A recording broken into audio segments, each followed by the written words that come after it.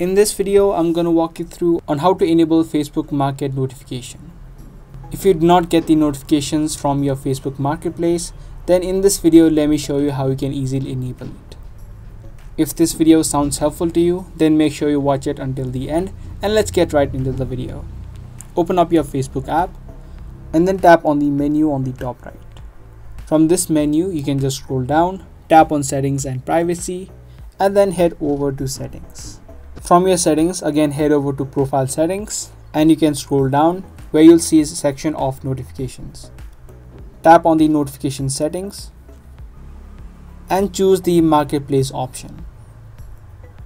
If this is turned off for you, you can just toggle this on.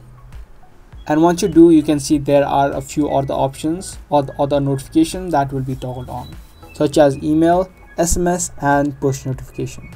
Push notification is the notification that you get within the Facebook app. So make sure that all of these are toggled on as well. After that, you can also see a section called where you receive notifications. Make sure that this push notification is also toggled on. And if you don't want to get notifications on your email or on your mobile phone, then you can just toggle them off. So that was a video on how to enable Facebook Market notification. If this video was helpful to you, do let us know by giving this video a thumbs up. That's gonna be all for today. Thanks for watching.